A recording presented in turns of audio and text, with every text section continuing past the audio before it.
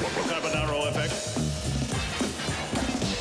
Well, hello there. It's Michael Carbonaro. Thanks so much for watching the Carbonaro Effect tonight. This is the After Effect. I'm gonna answer some questions about the episode. Thanks for writing those in. Let's get started. Ella writes first, and she says, has anyone ever not let you leave the room like that woman almost did with the rabbits? Oh my God, I'm literally... Don't be freaked out. Can I get my boss for a second? Because I'm going with you. I'm not staying here. So it's not just, I didn't see it the first time. I didn't believe you. I was like, what? That was funny that she didn't want me to walk away from her. So no, that was kind of a first that happened like that. Usually I'm trying to do the scary ones and make sure that they stay enough to like react and not just leave the premises. Otherwise I'd have to have cameras all over the whole world. Okay, Alex writes in saying, are you a fan of cheese balls?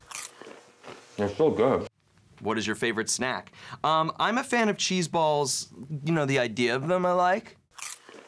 They're so good. My favorite snack is peanut butter, and I like to eat it with a spoon. Just dip it into the jar and then whap it to blueberries and eat it. Like peanut butter, blueberries, eat it. They stick, it's an amazing snack. That's my favorite. Thanks for asking. Happy to share. I'm gonna write a cooking book. Ari says, this season you sometimes refer to people as marks. What exactly does that mean? Oh, that's true. I did say marks in this episode. Okay, man, this is the play today. We're at the Navy Pier. Trying something new. We have two marks that are both gonna arrive separately. I'm gonna give them both security guard jobs, but with very different responsibilities.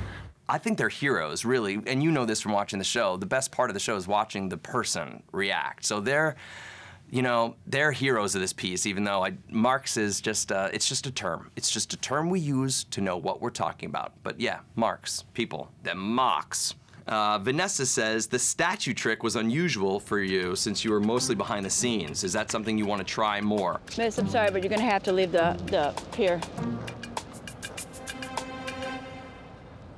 We're always looking for ways to evolve the show and try new stuff, and that was really fun, getting to I just wanted to see what would happen if I put two people into the arena together who didn't even know that either one of them was being fooled, and I wasn't there to help out. We're gonna have to ask you to go to the front. Oh, my things are back here. Well, you can get them afterwards. What happened? Hey, Susan, I heard a little whistle blowing. Is everything okay? I'm told I have to leave the premises. From who? From another security guy out here. Another security guard? Ask to see his ID. So yeah, I would try that again. I mean, anything to try something new and get a reaction. I mean, yeah, and I do like being behind the scenes too, so that's fun. Why, you want to be on the show? Who wants to be on the show? Write in. Maggie says, which trick of yours was the hardest for you to master? That's interesting. The statue one was really probably the most complicated one we've done, as far as just seeing if it would work, but they're all complicated. They're very complicated. That's the last question. That came abrupt. But yeah, thank you guys so much for writing these in, and write some more in at #AskMichaelCarbonaro on Facebook and Twitter, and I will see you next week. Bye.